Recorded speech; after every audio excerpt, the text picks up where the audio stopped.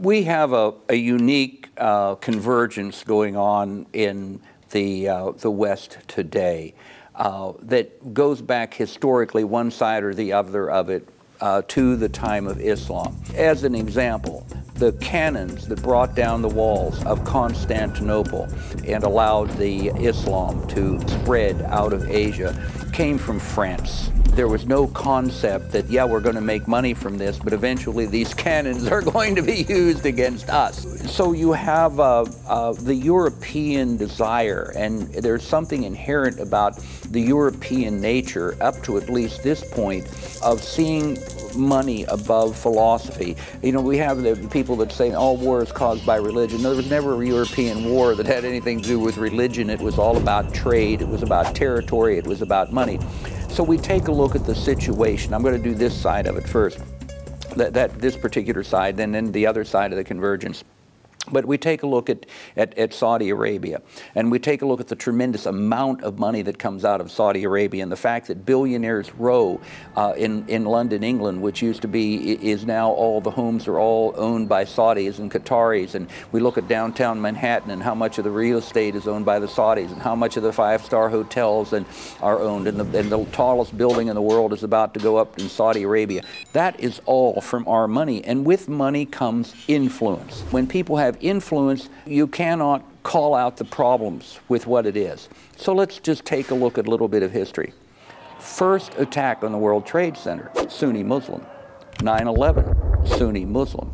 Fort Hood, Sunni Muslim. San Bernardino, Sunni Muslim. The bus attacks in London, Sunni Muslim.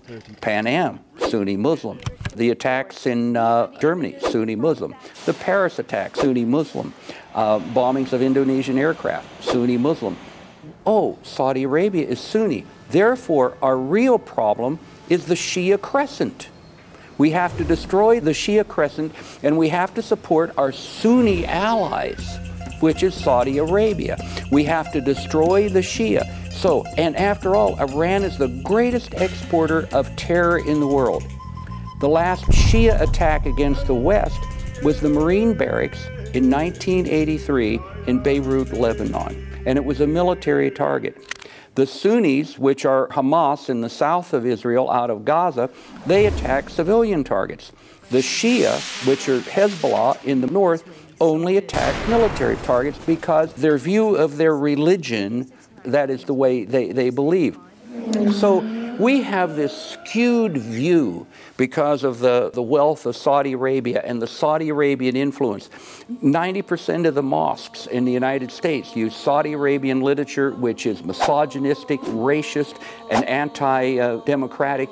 We have an academy here in Virginia where I live, in which one of the top graduates of the school was accused of plotting to kill the President of the United States, where you know, it's taught that democracy is an apostate religion.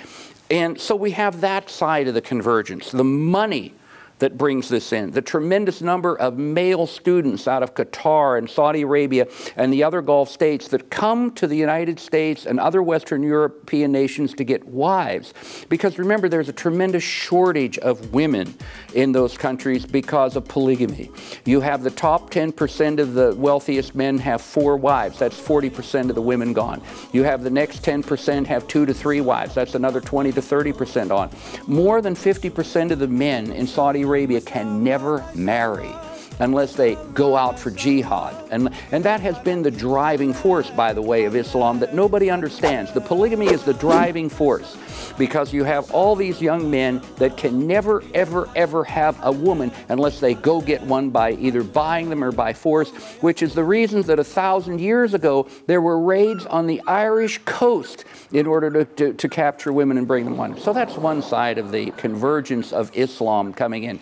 Then you have these liberal utopianists who have this concept that, oh, what's really bad is Judeo-Christian and having Judeo-Christians in the majority, and all we need to do in order to eliminate the influence of Judeo-Christian concept is to mix all the religions together and have this kind of a strange equality. So we'll import as many Muslims as we can and into our country, and and they will overcome the view. Well, now you have a situation in Germany where more people go to mosques than go to churches because it wasn't Judeo-Christian other than the stream of morality.